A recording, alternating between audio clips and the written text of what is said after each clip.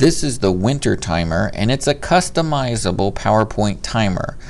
The way this timer works is that you'll be able to place in your own background onto the slides, or you can place your own pictures or text, whatever you would like to place to make this your own customized timer.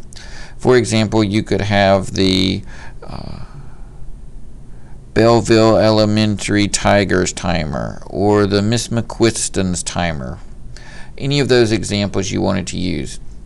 So for starters, what I'm going to do is change the background. In Office 2007, to change the background, you can go to the Design tab. After you click the Design tab, you go to Background Styles and go down and choose Format Background. Once you choose Format Background, we can choose to make it solid filled or anything like this, or we can choose a different picture, a different photograph that we could use. And of these, we could choose one and make it our background, whatever we wanted to do there.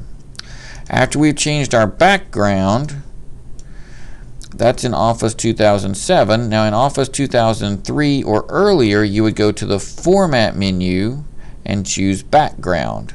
Format menu and choose Background, and then you would change the background that way. The last thing we're going to do here is change the actual name by simply clicking on this title here on the first screen and typing in Elementary Timer. And we could change it to be Helms Elementary Timer. You could change the color, the font of all these things, etc. there. But that's the basic idea. This is an editable timer that you can put your own background onto and put your own text. And then basically when you actually go to run it, it will run just like a regular timer. You click the desired number of seconds or minutes and it will count down and then make an alarm at the end of those.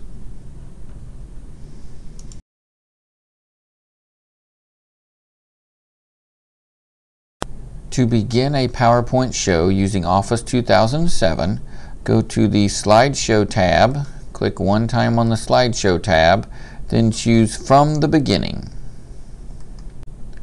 To begin a PowerPoint show using Office 2003 or earlier, go to the Slideshow menu and then choose View Show. This will begin your slideshow presentation.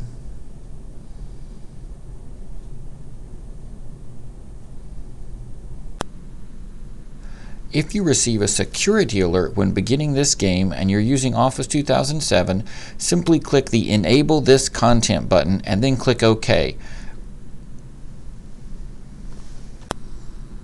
Please note, if you are using a version of Microsoft Office prior to Office 2003, some of the features in these games may not function properly. It is advised that you do your editing of the PowerPoint slides or games in your older version, and then use Microsoft's free PowerPoint viewer for actual gameplay.